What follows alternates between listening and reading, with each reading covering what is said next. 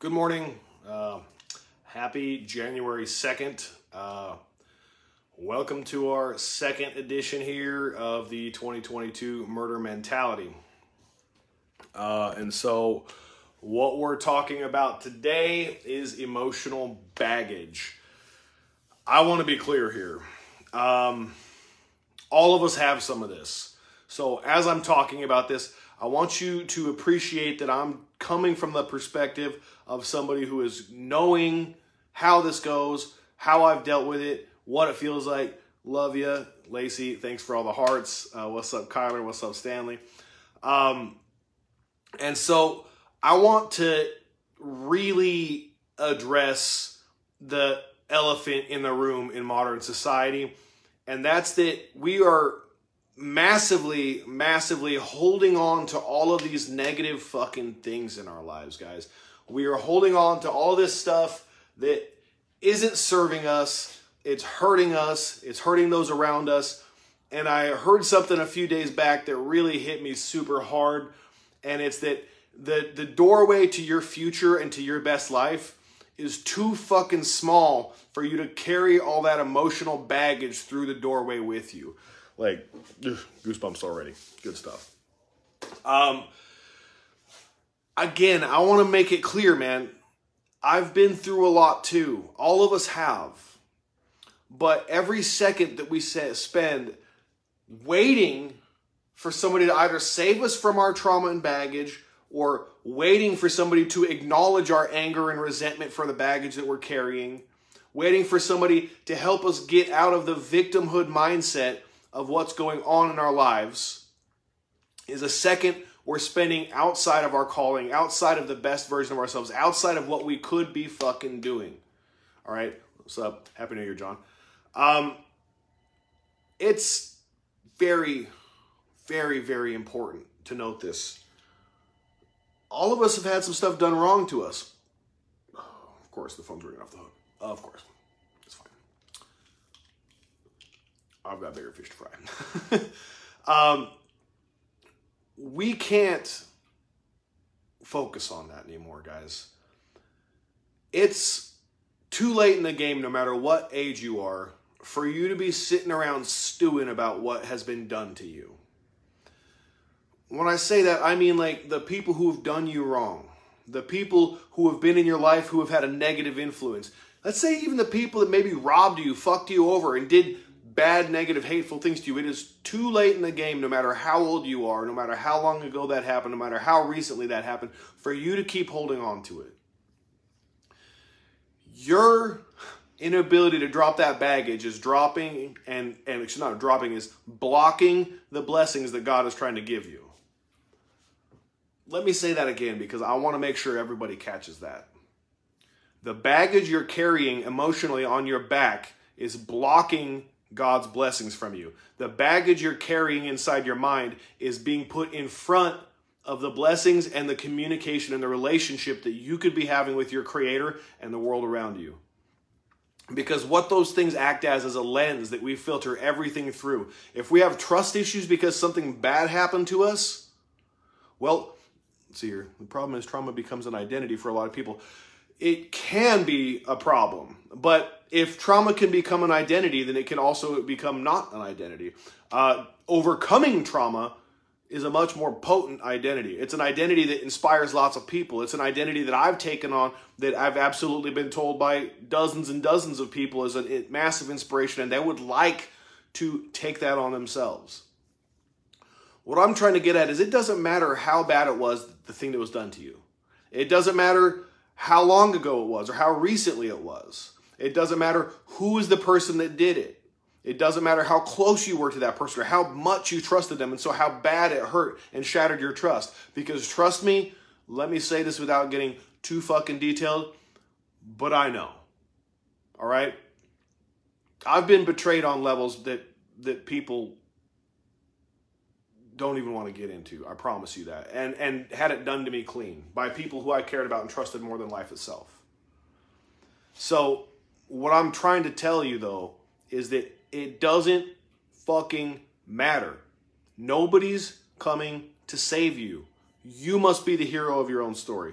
You must choose to stop carrying that weight on your back. Damn, I'm gonna go get that phone just a second. Holy fucking shit.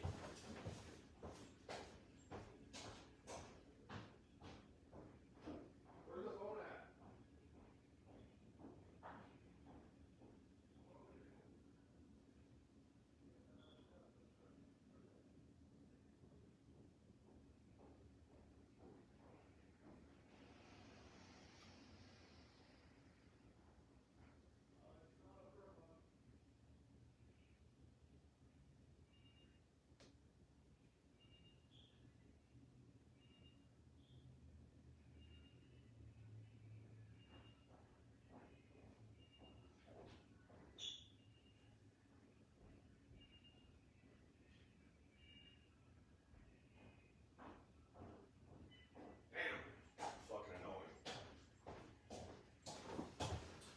All right, this message must be pretty fucking powerful because the devil's trying to distract the motherfucker pretty hard.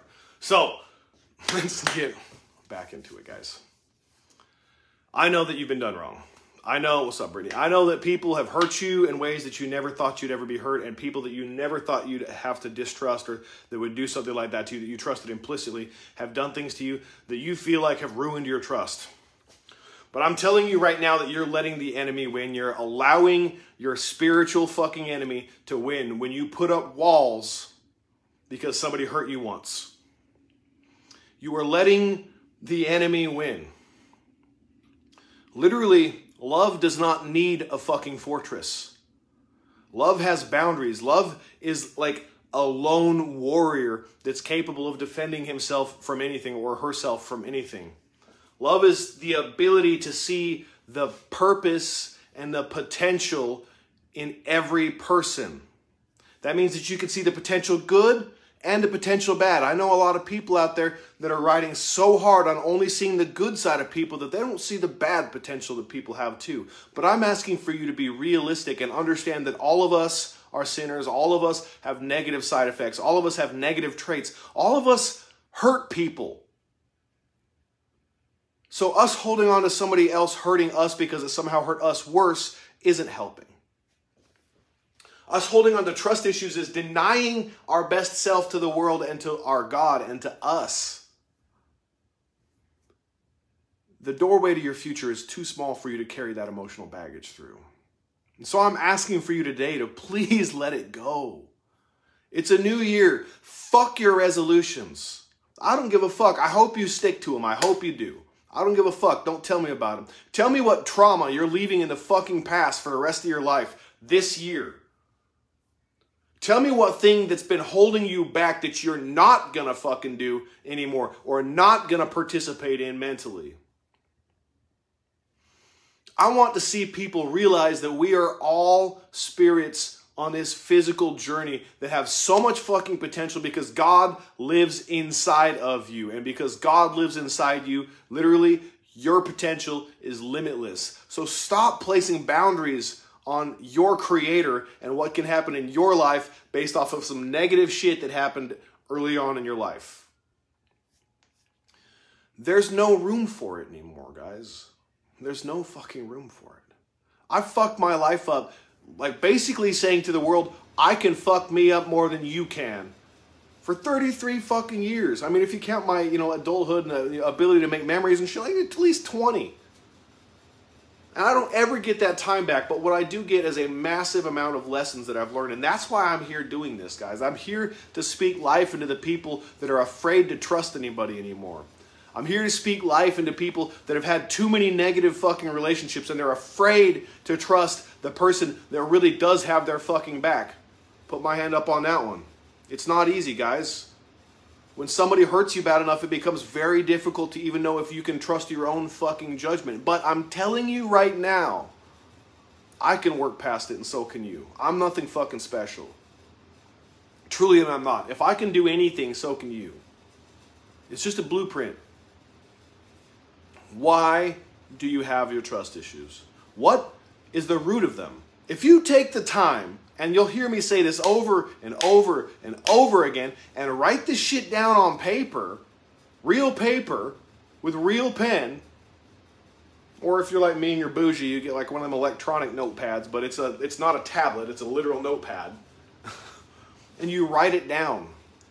And very quickly you'll start to see the root of the problems, because when you have things written down, you can trace them, you can catalog them, you can organize them and say, oh, okay, cool. Well, it turns out that I have a lot of issues because I have, like, personally, here, I'll get real vulnerable with you guys again because I don't put fucking walls up. I have massive abandonment issues.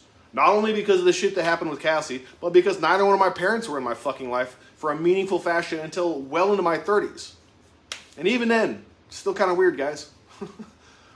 And that's something, even though I know it's there, I still cope with. But what I'm saying is that I don't carry it on my fucking back like a burden anymore. I'm aware that I'm that person. I'm aware that I can get caught up and worry about abandonment, or, oh, what if this person doesn't like what I did there, or this, that, or the other. And it will absolutely occupy my mind for at least a minute or two before I'm like, I recognize that. We're not playing this game anymore. I'm not asking you guys to be perfect. I'm just asking for you to have a conversation with your Creator and with yourself often enough that you get to know you.